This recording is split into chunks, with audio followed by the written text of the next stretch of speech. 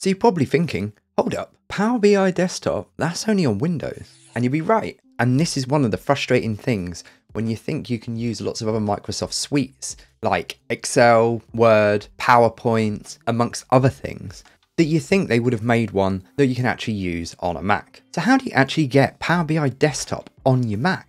Well, there are many different ways, and I'm not going to go down the route of the terrible Power BI service version, being able to do editing in that. I'm going to show you how to do this by using what is technically a virtual desktop. Now, there are different programs that you can use.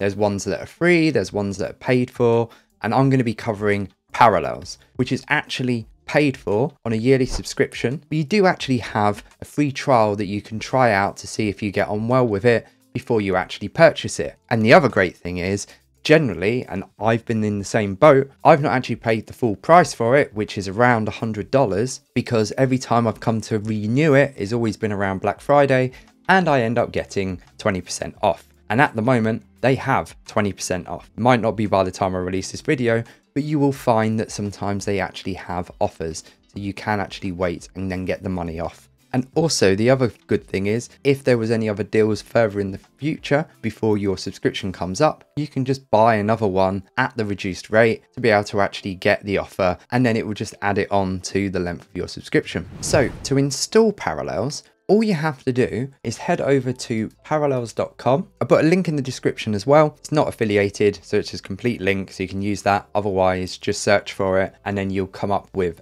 this particular page. And then you've got the buy now or try free. If you go to the try free, you get to the trial where you just put an email address. They'll send a link, but also you'll be able to just download from the site. If you want to just purchase it, and then you just go to your buy now, pick the one that you want. So they've got the Pro Edition here. Also, you can get a version that's cheaper if you're a student, so you can actually get it for less. And that also includes 50% off what the amount would be there. And then once you've purchased or done your free trial, you'll get an account, which you'll need to just sign up for. Once you're signed in, you'll get the option to be able to download and then also see your active subscriptions. What you do when you download it is that you have the different downloads here. So you've got your automatic installer, and then you've got your Parallels Mac image, which is just a drag and drop. So if we just go for the download, save, open it up, have the Parallels here, open, this then starts to install, and then it'll ask you to use your password, and then the Windows will start up. Now, every time you come out of it, it will give you this thing where it's showing as suspended. Also, when you first log in, you also get this notification saying about you don't have a certified Windows 11, but that's fine because all it is this is just literally a virtual desktop. And the good thing is, once you're logged in here, this is just like Windows. So you have all the information that you need, and then you can access your files. So if you've got stuff in your documents or your downloads, you can see the information here. As you can see, I've got this here. So I could open up this particular Excel file. I have Excel loaded in, so we can see Excel here in this file, which will show you how to add that to Power BI Desktop. To actually install Power BI Desktop, the best thing to do is go to Microsoft Store. This needs to install once you first install as well, so this might take a little while. But once you're in, you can just find Power BI Desktop. So I've got here, and then all you do is just install it. I already have it installed, so I can open it. And this is still all within my Mac.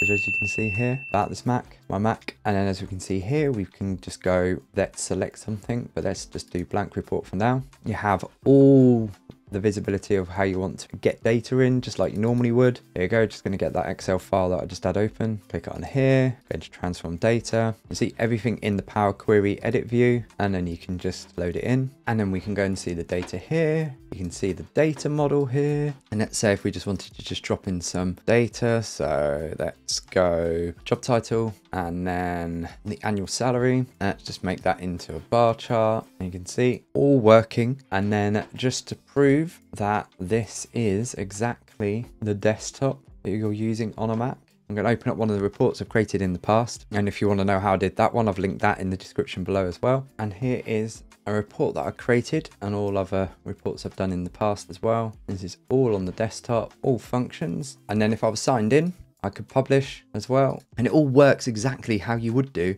if you were using it on a Windows PC. Now, one other thing I did find was I use OneDrive quite a bit. And one thing I couldn't get was if I used OneDrive in here, this wouldn't install correctly. And because it doesn't show up within here, there's no sort of link apart from if you actually install the whole suite. So if you get the Microsoft 365 suite, that will include it. You can download everything, but it won't properly work unless you actually have the subscription. So when I tried to download it from actual Microsoft, if I downloaded the 64-bit one, it gave an actual error saying, oh, this does not work. So if I download this, open file, you go yes, you get this message where it says unable to install it because you need the 32-bit. If you go back and then download the 32-bit one, still get the same message.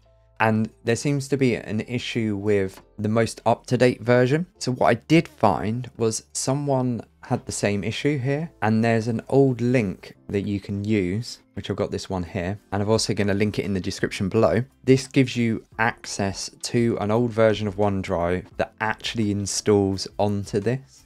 And I think there might be other things that are like this. There might be other cloud-based drives that might need this particular thing. It's just a timing thing. It's where stuff has been updated and then hasn't been updated within Parallels yet. And therefore you're going to have this mismatch. So the handy thing is you can find solutions online. It took me a little while to find this one. So if you end up being a OneDrive user and you are still having trouble even after you've installed the 365 suite, then try use the link that I put in the description below, and that will sort out your problem.